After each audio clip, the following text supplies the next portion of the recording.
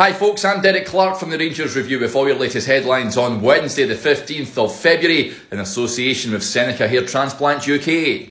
First, Nick Walsh has been confirmed as the referee for the League Cup final between Rangers and Celtic at Hampden on the 26th of February. John Beaton will be the man manning VAR.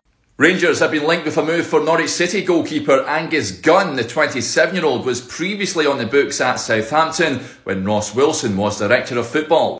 And Pedro Mendes says he didn't want to leave Rangers in 2010. The midfielder moved back to his homeland to sign for Sporting Lisbon. He said in an interview it was because he wanted to play for his country at the World Cup in South Africa. He also said that Walter Smith was an amazing man and he enjoyed his best time in Glasgow.